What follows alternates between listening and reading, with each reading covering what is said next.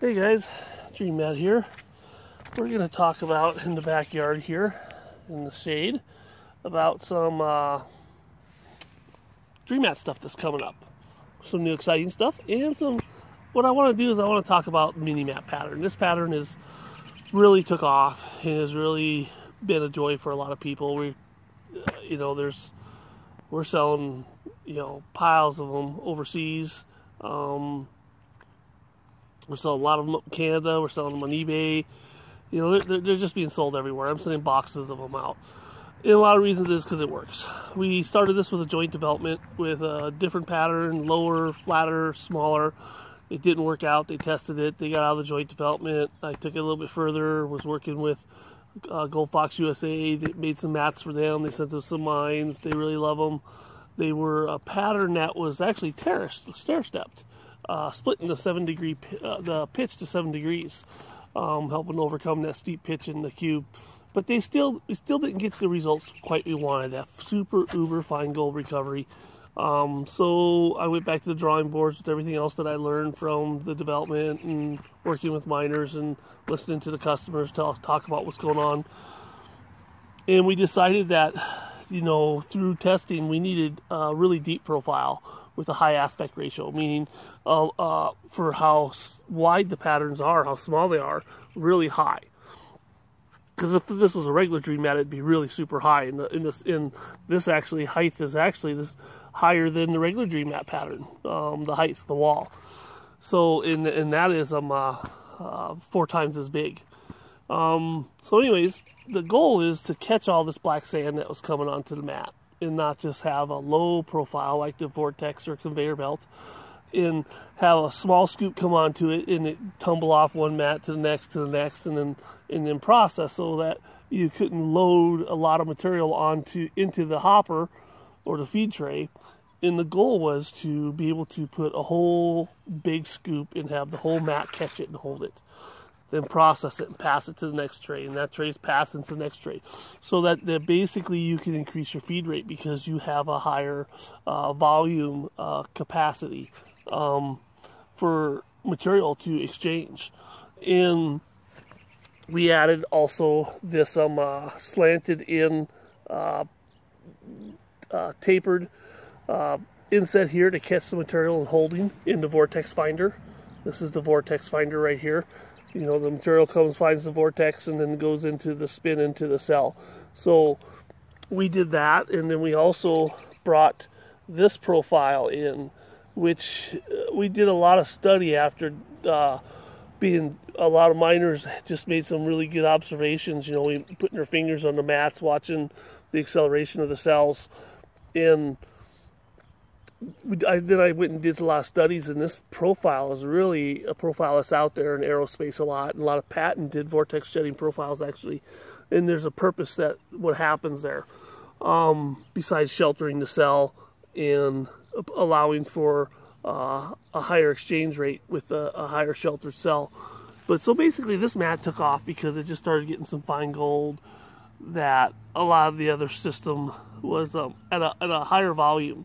So volume kind of won, whereas opposed to getting a lot of gold really slow, this was getting a lot of gold really fast. Anyways, so this mat really took off. And then Dustin wanted to develop this mat in Australia, but he wanted a 6-inch mat for little mini sluice. And he wanted to get the profile out to some people for cleanups and concentrating. And that's what this mat is right here. So Dustin developed that. And this is his mat out of Australia. And he adds color to his. Actually, I don't know if he does that anymore still, but when we developed this mat, we talked about this mat as opposed to the 15-degree steep pitch one, that's an aftermarket mat for inside the cube box, to a flat pitch mat. And that's when we made the decision, as you can see, for the patterns to go high, low, high, low. So what our thought was on that, and we were working together on this, was that if it was all too high and it was a flat pitch, we would get an overburdening. And so we lowered the pitches to keep the cells active. And by lowering the pitches to keep the cells active, we've seen basically a higher exchange rate on this mat. So then this mat goes out to market, and then a lot of miners buy it to do cleanups. and just test it to see something new. It was, basically, what we put it out there for trinket price. I sell them for $29. Dustin sells them for a little bit more than that. And then they were seeing some great gold recovery. They were seeing gold recovery and capacity to hold a lot of gold without losing gold.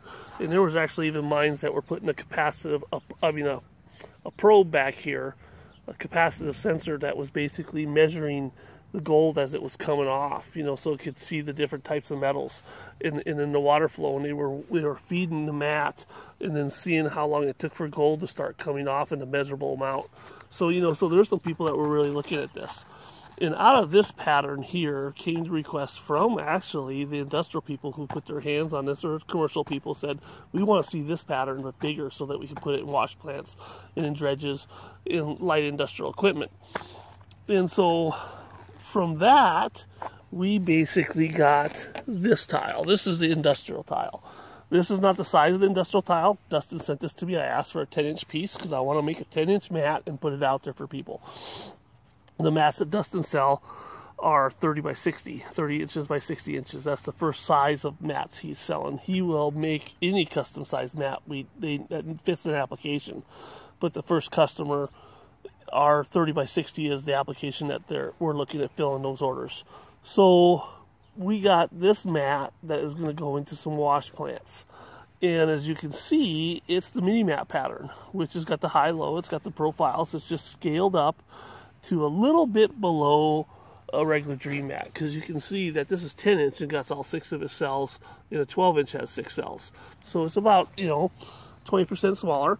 And we did that size down because we felt the bigger profile was too much for the application that we were doing some water flow tests, capacity tests, we were doing capture rates, and we were doing feed rates on this mat prototypes that we were making to see where we were at for the customer. And this is the size and the range that fit the customer's needs the best.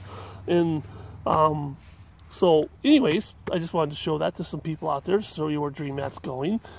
Dustin can make to order the large commercial mats to any size. Nothing's instant. We got to tool up and make, take the order, tool up and get it, in the pipeline. So, get a hold of Dustin at Gold Rat High Banking or Gold Rat Engineering, which now he's going to be using because he's designing some other equipment that goes along with this for the light commercials or commercial and light industrial stuff. So we're seeing a lot of good stuff come out of this mini mat profile. So the time I took into not giving up on that mini mat profile and being told by others it doesn't work, forget about it, blah, blah, blah, has really paid off in dividends in these other products. And also, I can't show it to you right now because I'm not going to show it to you until I have a mat for sale. And both of these aspects, I put my hands for the first time today on the dredge mat pattern, which is the master tooling plate. And then also the mini mat pattern, or the micro mat pattern, that will be for beach sands. Like this will be a mat that will fit in the aftermarket mat that will fit in the cube, or we'll have a longer stretch version one. This micro pattern will basically be a beach sand mat. It'll be for crushing, for micro gold, small scale screen. And we're hoping that's going to work out really good. So I was pretty excited about that. I got to put my hand on all those masters today.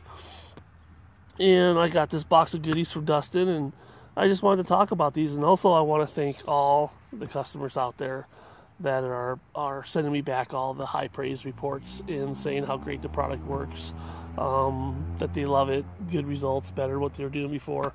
All those things really help me basically focus in, listen to see the pictures, listen to what people are saying, talk to miners about how the applications should work, and really want to vest into this because of such good results. I'm amazed at the fact that, here and we're just not even into the middle of summer of the third year of Dream Mat. about 2.5 years, not even 2.5 years into this thing, and we're seeing this thing being made in 3 different countries and 3 different continents and being sold all around the world and advancing. I can't get enough requests for new product, different size applications. So, it's pretty exciting. It's a joy to be able to see people and listen to people on the phone and listen to people in their emails talk about how great the product works. And so we're excited. We're hoping we'll do that some more. We're gearing up, going upstream. We're looking at, commercial and industrial, and we're looking at going downstream to even smaller stuff, solving some beach gold problems. And we're going to do some dredging stuff with some dredgers. I'll be really excited about that. Sorry, I'm late on that project. I had the stuff made in Australia because it costs less. I know all the Trump fans don't want to hear that, but the fact is I saved thousands of dollars by making it in Australia, but I'm months behind.